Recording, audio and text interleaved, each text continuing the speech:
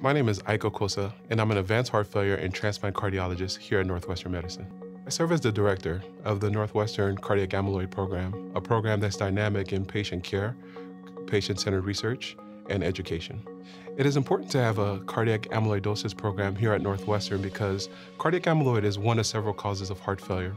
What we've learned is that not all treatments for heart failure are beneficial for patients with cardiac amyloidosis. In fact, some can actually be detrimental. The cardiac amyloid program collaborates with general cardiologists, heart failure cardiologists, electrophysiologists, cardiologists who specialize in imaging such as echo, nuclear cardiology, and cardiac MRI, and genetic cardiologists. The most challenging part of caring for patients with cardiac amyloidosis is demystifying it as a rare disease. Cardiac amyloid is actually more common than we think. The fact that it's a rare condition or termed a rare condition leads to late diagnosis, and late diagnosis leads to late treatment initiation and poor outcomes in these patients. Cardiac amyloid is more common. It's hidden in plain sight. We just have to look for it.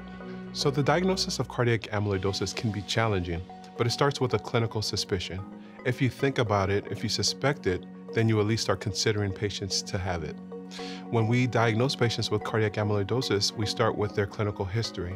Patients may give us clues: bilateral carpal tunnel, issues with spinal stenosis, biceps tendon rupture.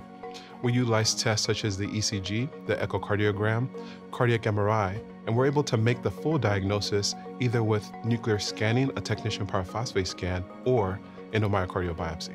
Clinical research plays a significant role as part of our cardiac amyloid program here at Northwestern Medicine. Our patients are given the opportunity to help shape the diagnosis and treatment landscape for patients with cardiac amyloidosis, whether it's participating in trials centered around the use of artificial intelligence or enrolling them in pharmacologic trials to help establish new therapeutic treatments for patients with cardiac amyloid. Referring physicians should choose the Northwestern Medicine Cardiac Amyloid Program because we take a collaborative approach.